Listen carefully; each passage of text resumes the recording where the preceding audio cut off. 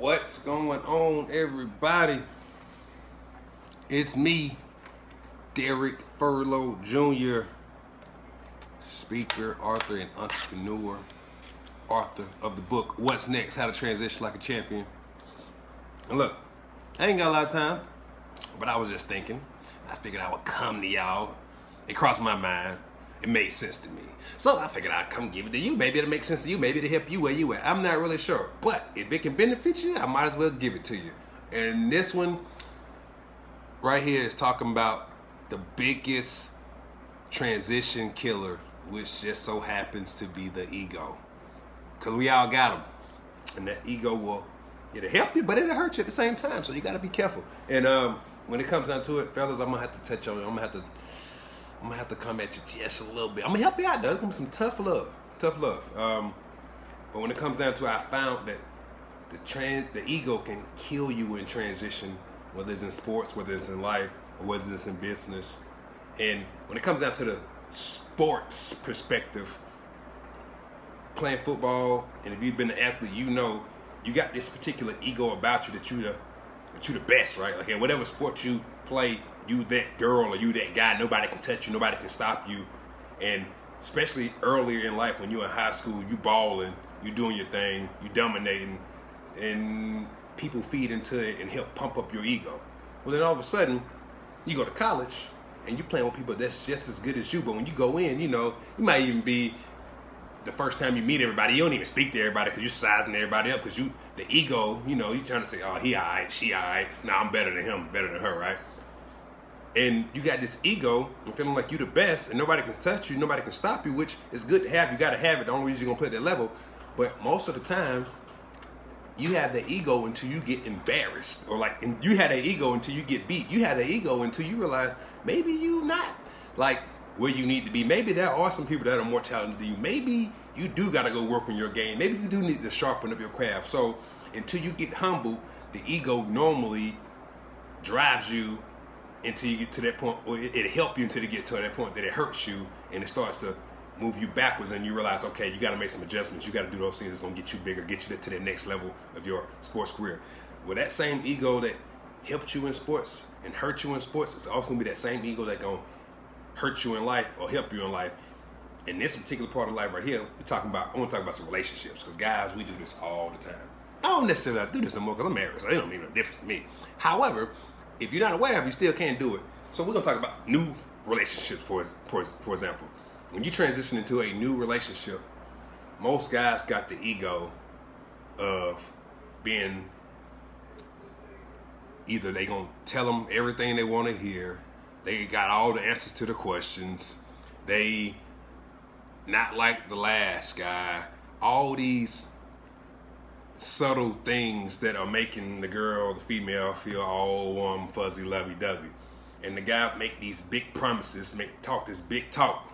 However, deep down, fellas, you putting yourself out there on this bridge, on this limb, and you might not even really be ready to commit to some of the stuff you say you're going to do, man. So my question is, why even do it? Why even set yourself up?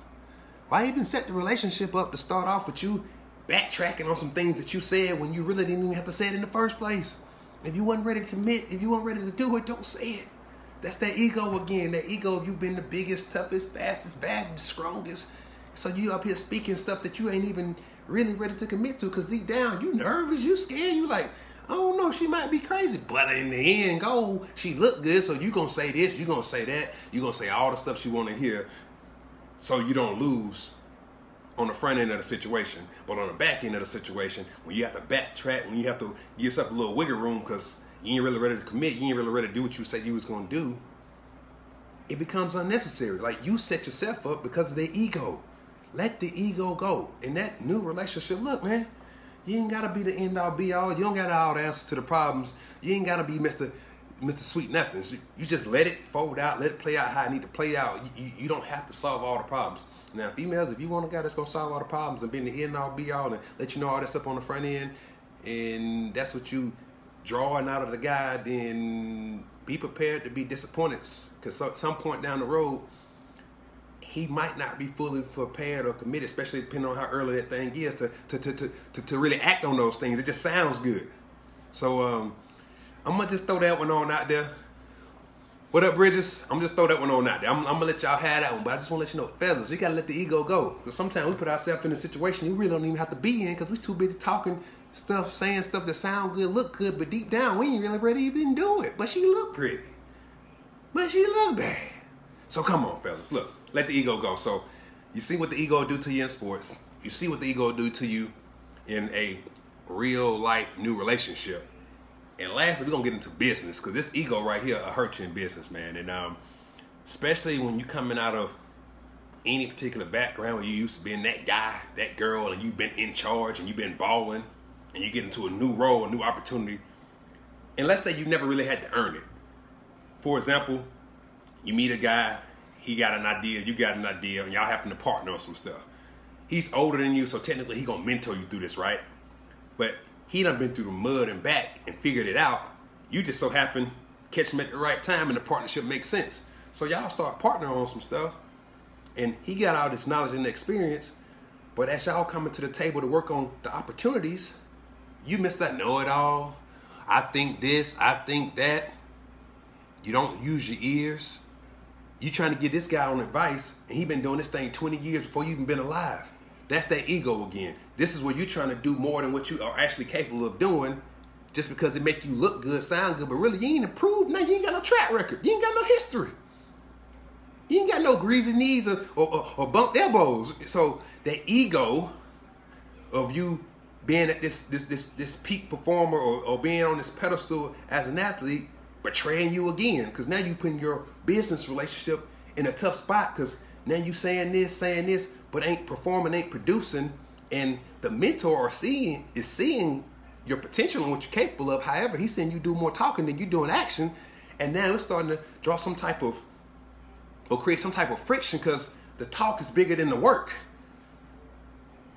So for the athlete, for anybody that's transitioning, whatever level you're coming from, when you get to that new phase, when you transitioning, whether it's a new relationship or a new business, be aware of the ego. Look, the ego is good to have because it's going to get you there. It's going to make you push. It's going to make you drive. It's going to make you want to be the best. However, when you get in that situation, you got to realize if you don't adjust the ego and pay attention to what the ego, how the ego can hurt you, the ego will hurt you. So you got to understand that, look, just because you're in a new situation, you don't have to be the end all be all. You don't have to have all the answers to the questions. You don't have to have all the codes to the safe. All you got to do is be good at what you do and be open to listening, growing, and getting better, and be humble along the process, and it'll work out. But having that ego, think you know it all, you got all the answers to the questions, and that you got to have it all figured out right now, that's going to hurt you in the long run. And that's normally the biggest problem with the transition.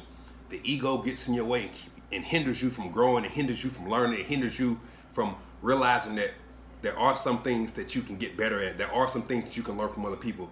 There are some things that if you make this little adjustment to, it can help you scale, grow faster. So just be aware of what the ego can do to you because it's either doing two things to you at all times. It's either helping you or it's hurting you. And most of the time, we so caught up in our ego, we don't know what it's doing to us. We so caught up in our ego, we don't know if it's beneficial or detrimental. We so caught up in our ego, we don't even think about what our ego doing for us. So I was just thinking about that earlier. The ego is one of the biggest problems when it comes down to the transition. So whatever you're doing, wherever you're at, whatever transition you're making, just be aware of the ego. Is it helping you? Is it hurting you? Have you even bothered to take a look at the ego? Are you around people that you can learn from? Are you doing more talking than you're doing listening? Because you got two ears, one mouth for a reason. So be aware of the ego. If you're in a new relationship, are you trying to make everything perfect on the front end when it necessarily don't have to be? When you can just be you and it'll all work out anyway? Are you promising the stars, promising the moon, but ain't delivering nothing? Like, stop making promises you can't keep. That's the part of the ego you got to let go. So I just want to come give y'all that knowledge because I know when it comes down to the ego, it can either be beneficial or detrimental, but most of the time we never take the time to process and realize what our ego is doing to us and what our ego is doing for us or what our ego is doing around us and how our ego is even affecting our situation. So for those out there that's in transition, whether it's in sports, whether it's in new relationships, whether it's in new career paths, new jobs, new opportunities, assess the ego. Know if it's being beneficial to you or detrimental to you. And look, I just want to come drop that knowledge to you. I was thinking about it earlier. I know the ego can help you or can harm you. So I just wanted to share those words of wisdom to you. And if you know anybody that got some ego complexes, tag them in it. If you know anybody that probably need to hear this, tag them in it. Or if you say, hey, this might have been right down my alley, you're welcome. I appreciate you for tuning in. I just wanted to come share some knowledge that came across my mind. I'm always thinking about how I can make sure I don't get in my own way and get into people's ways that's around me. So I figured I'd share that with you in the middle of your transition. So in the meantime, in between time, look, you go do what you do. I just look forward to helping you transition like a champion.